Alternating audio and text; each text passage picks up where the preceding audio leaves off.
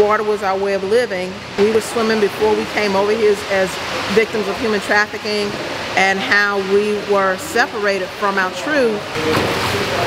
Pull that water.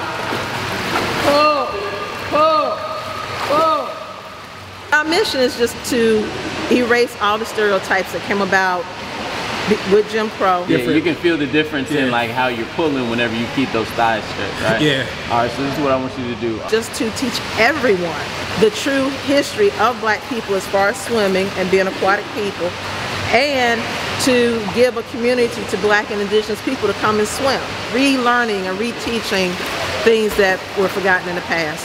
Right. Today working on just more freestyle and really trying to work on building that good positioning with the backstroke.